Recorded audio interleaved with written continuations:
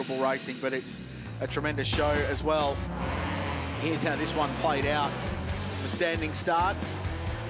Car 139, James Lodge was the one to watch in this, in that all-white X3 XL. He started this one on the outside of the second row.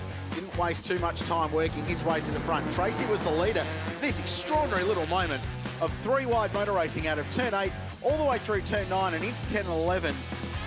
And then two of them off the road on the outside, and that was all the invitation that Lodge needed. And then just got into the rear bar of Tracy down there under brakes.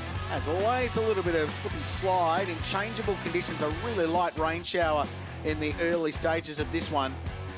And this ultimately was the pass for the lead. Lodge gets up the inside at turn 2. Waghorn gives Tracy a whack, and that would set the tone for the remainder of their battle for second and third position. That would last the remainder of the race. Behind them, Barnes and Longmore were fighting on for 4th and 5th.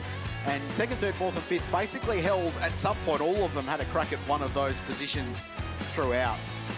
And while they were battling, it was perfect for James Lodge because he was well and truly out in front and just building a margin and safe from attack while they squabble behind.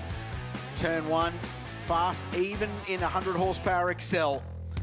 And to go side by side through there is a great display of racing. So Waghorn and Tracy at turn 2 this time. It was Waghorn up the inside, and this was Longmore looking down the inside of Barnes, which gave him the outside run into the final complex. The old Sydney Motorsport Park over-under didn't quite work there, but in the end, a 1.48 second victory for James Lodge, the race winner in the XLs. Rusty, what a great show.